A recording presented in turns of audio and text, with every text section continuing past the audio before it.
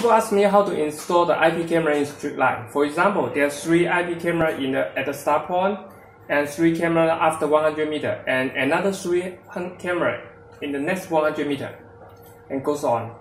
The most institute solution is the daisy chain setup. We can using the internet cable to chain all these switches together. However, there's disadvantage with the daisy chain setup. It's because each one connect to each other. If one of the switch just go down, the rest of the camera will just go down as well. The video need to go through each of the switch before it reach the control center. The problem is there's no redundancy path in this setup. In this video, I'm going to explain how to use the ring net to create a solution for the IP camera in the street light. First of all, let's just go to see the demo, understand how the ring net works. This is the typical ring. Each of the boards stand for the PoE switch. So we can connect the camera to this switch to get both power and network from the switch. We can pick one of the most close switch link to connect to the primary network, so we can have the NVR connect to receive the video from each of these switch. And now in this circle, if one of the switch or just link broke, so we still can find the opposite way to return to the control center. The reason is because it's going to, you can see it just create a redundancy path. If this one's take out, so the data still can return back to the switch. Right now, let's make a little judgment, because this is ring, not the street light we need. So we just make transfer to create the street light. Now we can see this is still the ring, right? But we've realized there's another light just from the first switch to the last switch. So you may thinking, however, it could be just several hundred meters from the first switch and to the last switch. Don't worry, we are going to use the fiber optic cable to link all the switches together. As we know, the fiber optic cable can cover more than a couple kilometer distance, so there's totally no problem for the fiber optic cable to link the first switch to the last switch. Alright, now just let's go back to see the switch. Now let's go to see the switch. This is the switch which supports the fast ring. One of the features is you don't need to manually configure the switch to form the ring. Simply just turn on the D button to the up. It's going to form the ring with the switch around.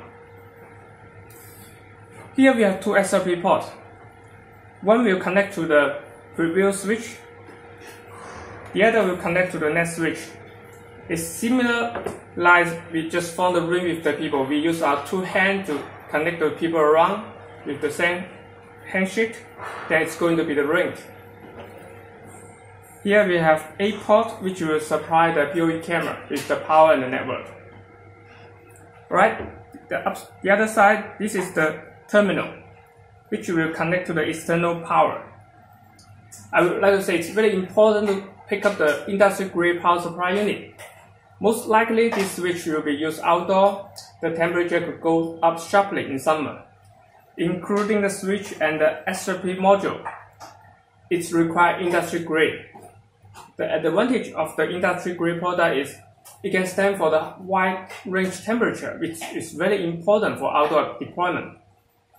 Alright, now we can see the switch just set the DC 12 voltage to the DC 48, which means this switch also work with the solar panel system. As the solar panel power system require the wide voltage input, because when the power is taken by the switch, usually the battery voltage will just change it. So that's the reason why we need the wide voltage input to regulate the power. Alright, now let's just make a quick connection. This is the pre-terminal cable, pre-terminal fiber optic cable. We have 2 rods.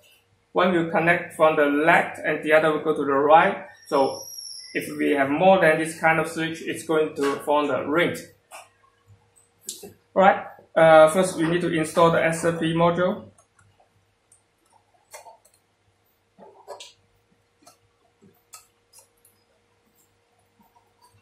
Now you may see the color is different for this module because one is for the transmit, the other is just the receipt. Alright, we are going to connect the left row to the first SRP module, and then we are going to connect the right to the another SRP module. Move a little bit.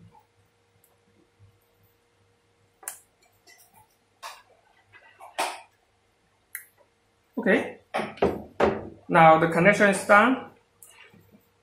It's going to inform the ring connection. You may be wondering, there's extra fiber optic cable here. Actually, it's not extra. It's the fiber optic cable for connect to the front for the last switch and the first switch. So here we have one waterproof LC fiber optic adapter. So usually we need to pass through to get the waterproof, pass through the point. Alright, now let's just make a quick demonstration. We just connect this, we say extra SRP module.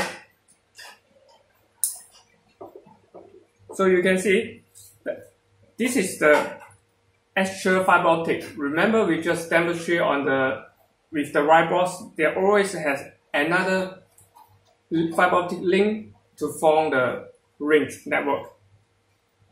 So the next, we just need to repeat the process for this one and continue until we finish the last one.